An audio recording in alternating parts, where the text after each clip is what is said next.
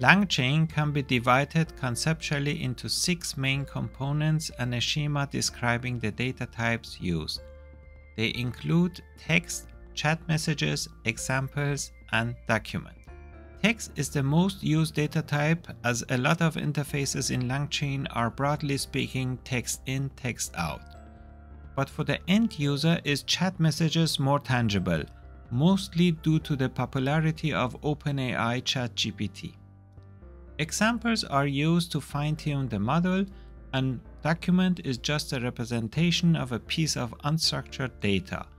It consists of page content and some metadata. Now we come to the main components, starting with models. Different models have different type of input and outputs.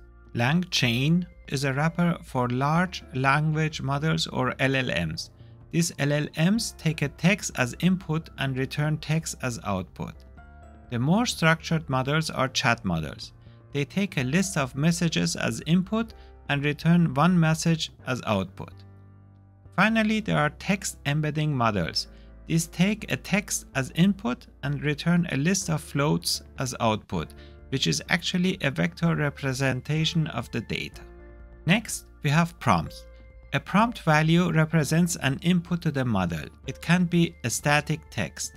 To build dynamic prompt values, we use prompt template, which acts like a Python f-strings and puts some input to variables.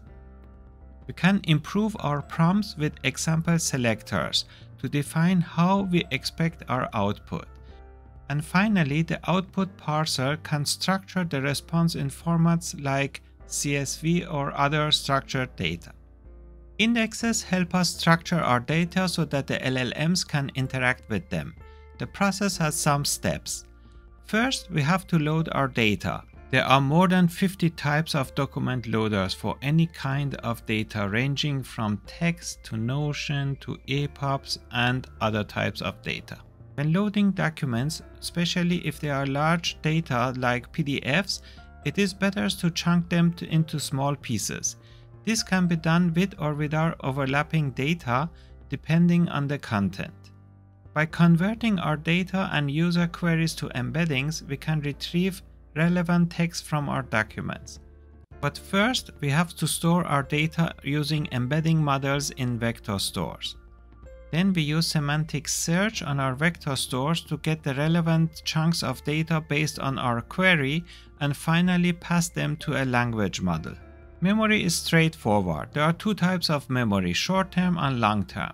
Short-term memory remembers the history of our chat messages in a single conversation, while the long-term memory between multiple conversations. With chains, we can combine multiple components to a step-by-step workflow.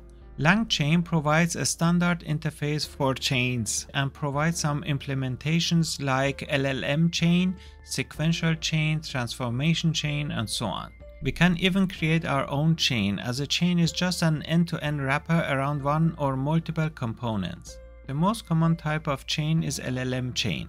It consists of a prompt template, a model, and optionally an output parser. With index-related chains, we can connect our data with LLMs. This enables us to chat with our own PDFs or Notion notes or our second brain created in Obsidian. Hereby, it is important how we pass our data to the model. If our data is small, we can pass all of them at once using the stuffing method. Otherwise, we have to chunk the data using methods like refine, MapReduce, or MapRerank.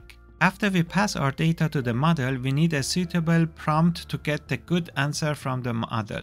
Different models need different prompts. Prompt Selector is responsible for choosing the best prompt based on the selected model. And now comes the most interesting part.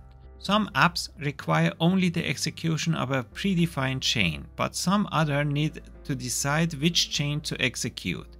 Agents use LLMs and tools to define which actions to take and in which order. A tool is a specific abstraction around a function that performs a specific duty, like searching the web or do some calculation or access a database. We can provide an agent with predefined tools. An agent can, depending on the user input, decide which tools to use and which chains to execute.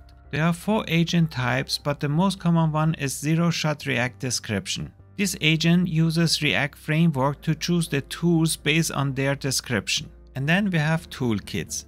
Toolkits are a group of tools to perform a specific task, like accessing Pandas or Jira or Power BI or just an SQL database. Our last building block is Agent Executor, which is actually the logic behind deciding the tools and the order of the calls. This was a brief overview of LangChain components. There are 2 implementations of LangChain available online, one in Python and one in JavaScript. Depending on your needs and skills, you can use one of them to connect your apps to LLMs using LangChain.